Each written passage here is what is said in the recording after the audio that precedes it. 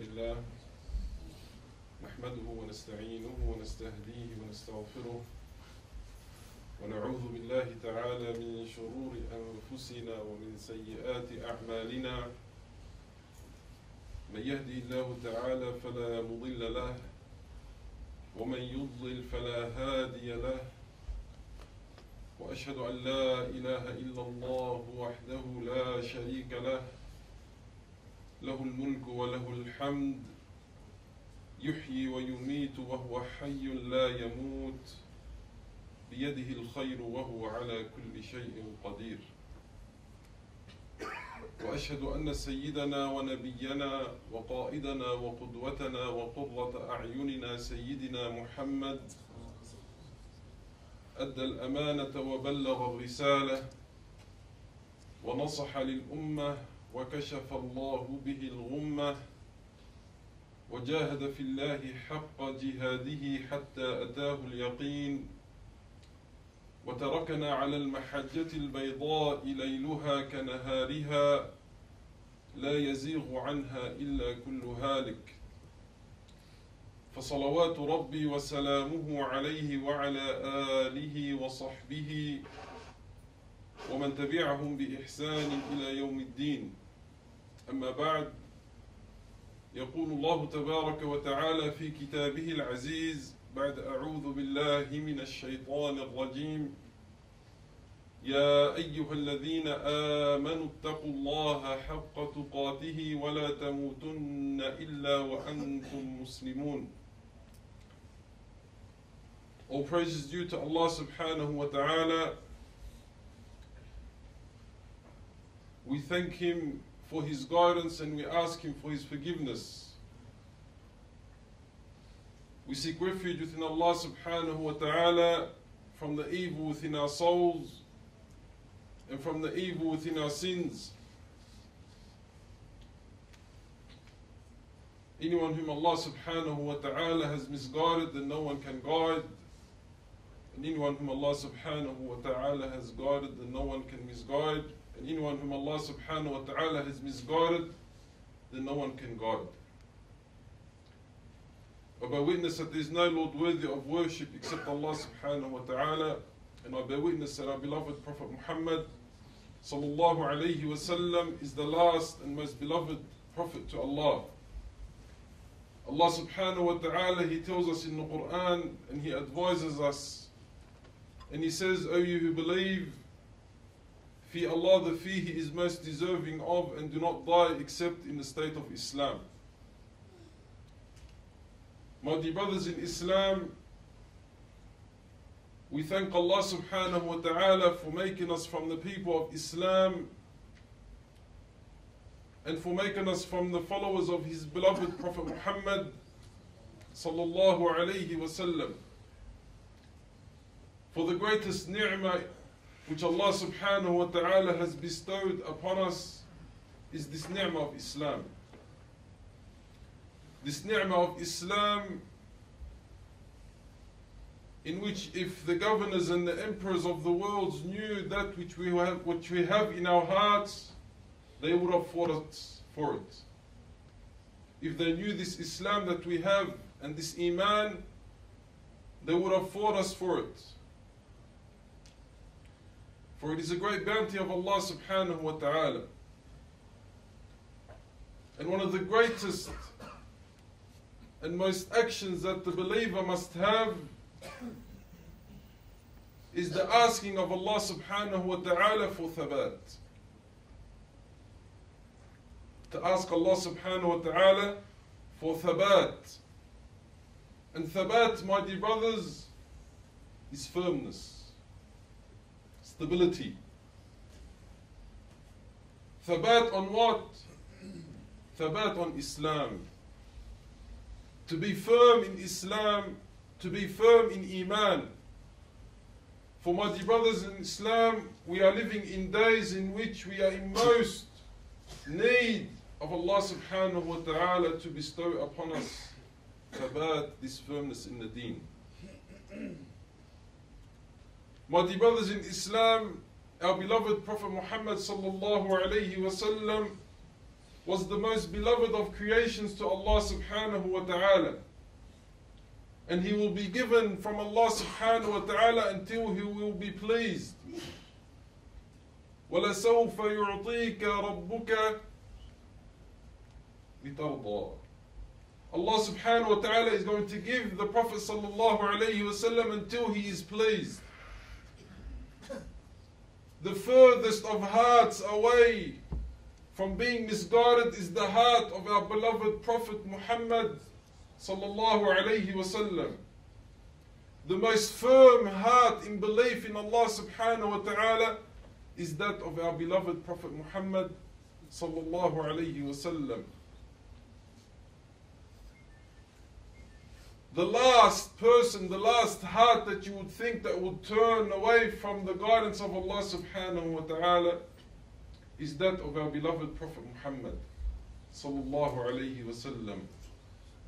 Yet Imam Ahmad, amongst others, they narrate a hadith upon Anas radiallahu anhu, the great companion of Islam, where he approaches the Prophet sallallahu alayhi wa sallam and he says, Ya Rasulullah, inni araka tukthiru min qawlik, ya muthabbit al-qulub, thabbit qalbi ala dinik.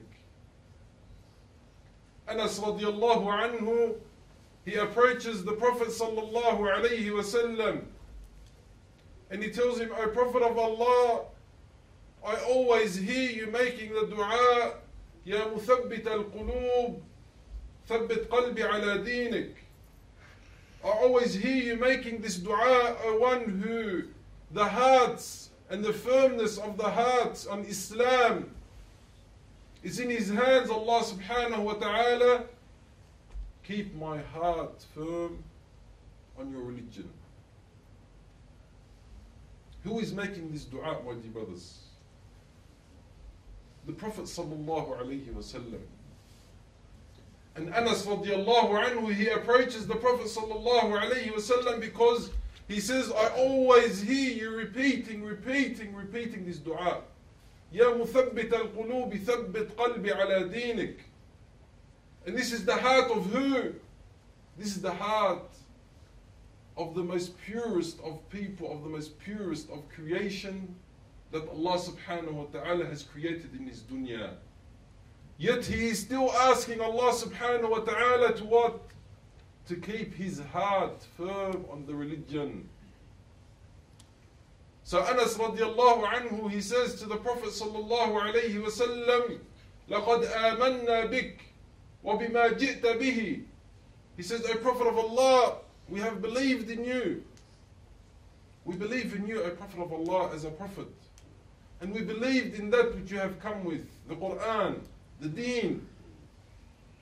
أَتَخَافُ عَلَيْنَا. Look what Anas is asking. This great companion is asking the Prophet sallallahu alayhi wa sallam, أَتَخَافُ عَلَيْنَا. Do you fear for us, O Prophet of Allah? Look at the response of the Prophet sallallahu alayhi wa sallam. Instantaneously he says, Na'am. He says, yes. The most purest of people to live at the time of the Prophet sallallahu alayhi wa sallam, the best of men, خَيْرُ النَّاسِ قَرْنِي, the best of people are the ones who lived with him sallallahu alayhi wa sallam. These companions that live with him, these companions which Allah subhanahu wa ta'ala, he chose them to be companions of his beloved Prophet Muhammad sallallahu alayhi wa sallam. The Prophet sallallahu alayhi wa sallam, he says, yes, I fear for you. He says, إِنَّ الْقُلُوبَ بَيْنَ إِصْبَعَيْنِ مِنْ أَصَابِعِ اللَّهِ يُقَلِّبُهَا كَيْفَ يَشَاءُ. He says, the hearts are in the hands of Allah subhanahu wa ta'ala. He deals with them as he wills. And this is why the heart in Arabic language is called al-qalb. Because it what? Al-qalb means to turn around, to turn over, to change. This is the state of the heart. The state of the heart is that it changed. My dear brothers, if you can move forward to make some space. The heart is called the heart because it changes. One day it's on the guidance of Allah subhanahu wa ta'ala, the next day it is following the shaitan. Our hearts have been infiltrated and they are easily misguided. They are easily changed. One glance at this dunya and we change our ways. We leave our deen. We leave our religion. And our own Prophet sallallahu alayhi wa sallam is constantly making dua. Ya muqallib al-qulub thabbit qalbi ala dinik. My dear brother in Islam, when was the last time you asked Allah subhanahu wa ta'ala to keep your heart firm? When was the last time you asked Allah subhanahu wa ta'ala to keep your heart firm on His deen? But there is a greater problem than this, my dear brothers in Islam. The problem that we have is that we think that our firmness in this deen, me coming to this khutbah al-Jum'ah, me praying, me fasting, we think that this is from our own selves. That this is from our own work. That we have done this by ourselves. That we have gained this religion by ourselves. And this is the fall that we have fallen in. This is the hole that we have fallen in. The Prophet sallallahu alayhi wa sallam, the purest of hearts.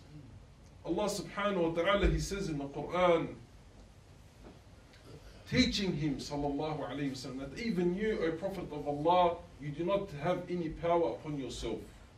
Even the Prophet sallallahu alayhi wa sallam. Allah subhanahu wa ta'ala says, وَلَوْلَا أَن ثَبَّتْنَاكَ لَقَدْ كِدْتَ تَرْكَنُ إِلَيْهِمْ شَيْئًا قَلِيلًا. Allah subhanahu wa ta'ala says, وَلَوْلَا أَن ثَبَّتْنَاكَ. If it wasn't for us, if it wasn't for Allah subhanahu wa ta'ala keeping you firm, لَقَدْ كِدْتَ تَرْكَنُ إِلَيْهِمْ شَيْئًا قَلِيلًا. You were about to turn and to follow them even in the most smallest of things. If it wasn't for the tathbeet of Allah subhanahu wa ta'ala to the Prophet sallallahu alayhi wa sallam, the purest of hearts, then the Prophet sallallahu alayhi wa sallam would have what? Would have went astray. Because it is only by the will of Allah subhanahu wa ta'ala. So the problem that we have is that we think that our religion, that what we are doing, our actions, our praying, our good deeds, they are all from our own power. They are all from our own will. We have done this by ourselves. We lift our heads up. It is only until you bow your head in submission to Allah subhanahu wa ta'ala, knowing that you do not have anything of benefit or harm to yourself, knowing that everything is to Allah subhanahu wa ta'ala, every single action. When the caller for salat, he says, Hayya ala salat, hayya ala al-falah. Come to the salat, come to the prayer, come to the falah.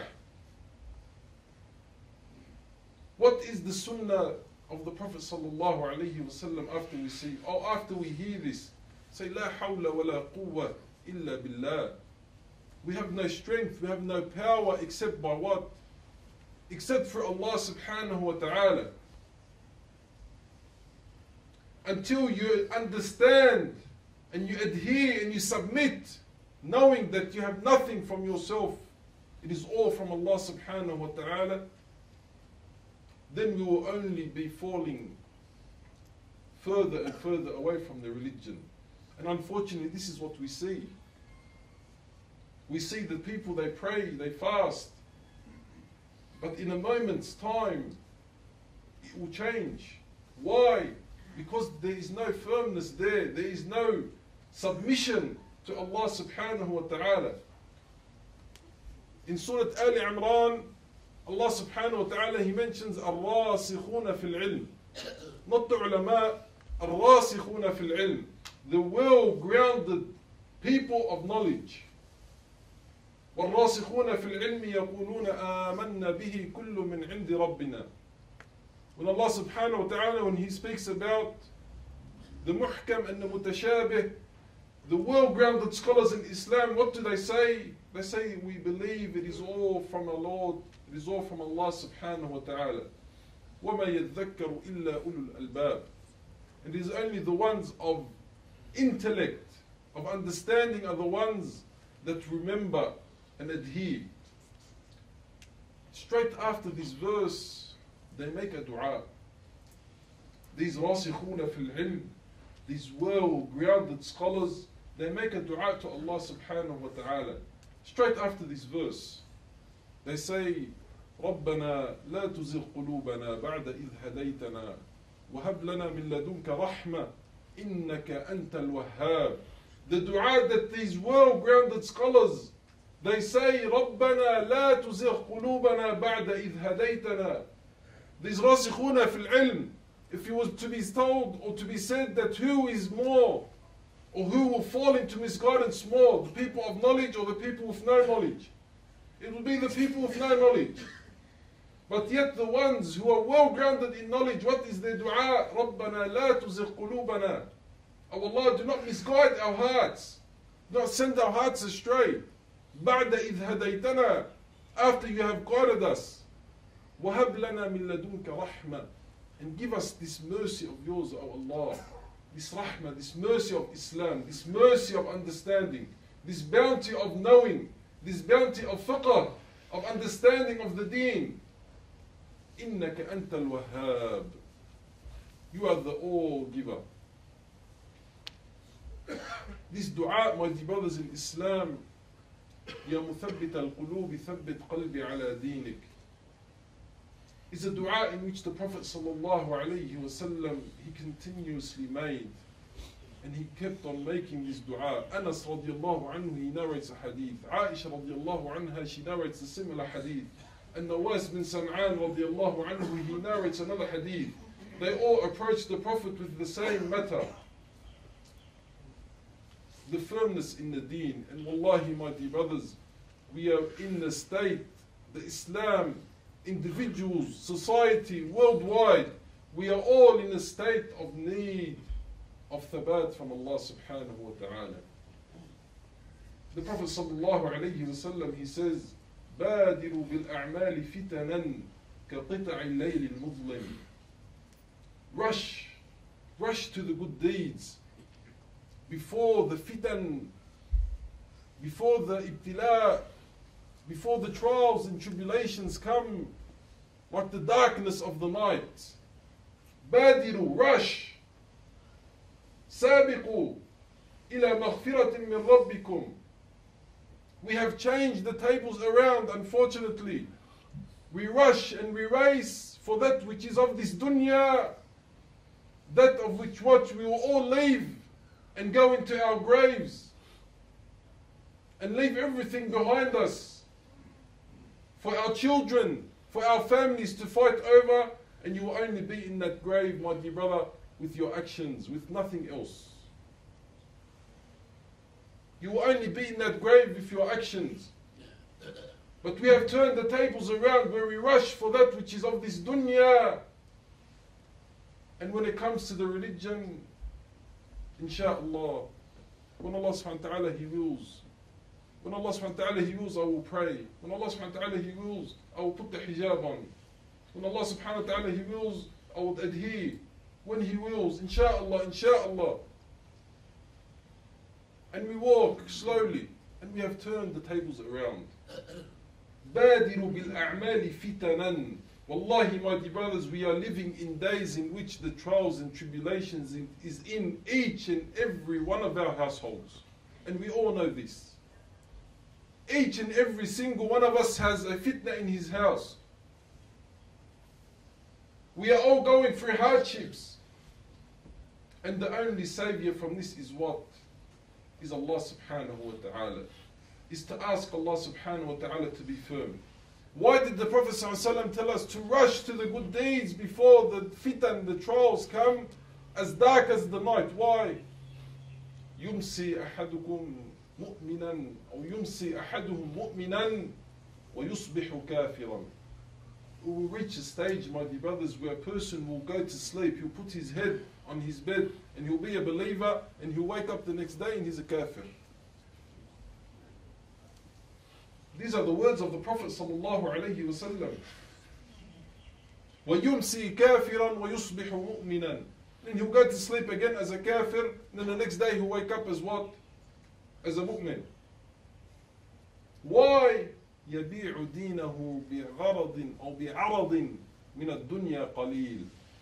He will sell his religion for the smallest of things from this dunya. He will sell his religion. He will rush after this dunya, and he will forget the deen. He will forget the religion of Allah subhanahu wa ta'ala. The companions, mighty brothers, the difference between them and us is that they had the deen on their heads and they had the dunya in their arms.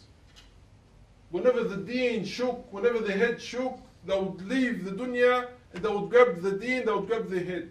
We have turned them around.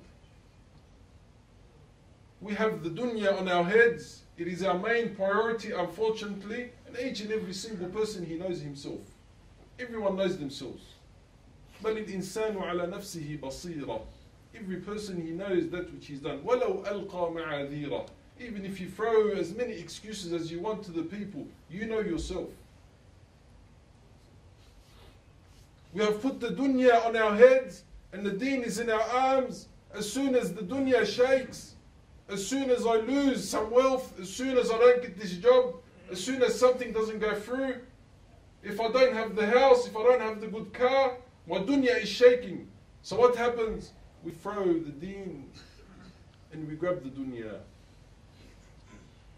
We go after that which is going to go away, that which is going to be distributed, destroyed, burnt, whatever you want. This dunya is going. إنما الدنيا فانية. The dunya is going to go away. None of us is going to rock up, or none of us is going to be in our grave with his wealth. Even if you want to bury yourself with that car that you have, with that house that you have, this will not benefit you.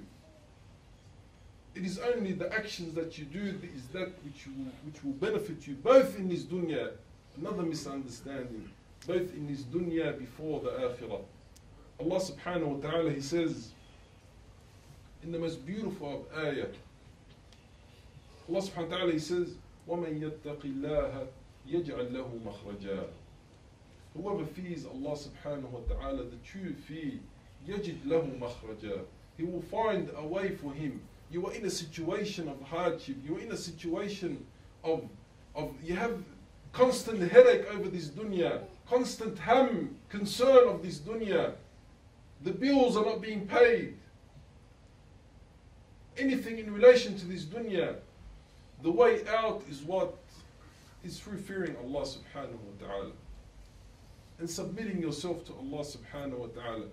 وَمَنْ يَتَّقِ اللَّهَ يَجْعَلْ لَهُ مَخْرَجًا وَيَرْزُقْهُ مِنْ حَيْثُ لَا يَحْتَسِبُ. This rizq that we are all concerned about, this wealth, this paper that is in our hands, it is all from Allah subhanahu wa ta'ala. And when you fear Allah subhanahu wa ta'ala, this rizq will come from places in which you did not even think about. But you need to trust Allah subhanahu wa ta'ala. You need to put your faith in Allah subhanahu wa ta'ala. As the Prophet sallallahu alayhi wa sallam, he did. He had the purest of hearts, but yet he still made the dua.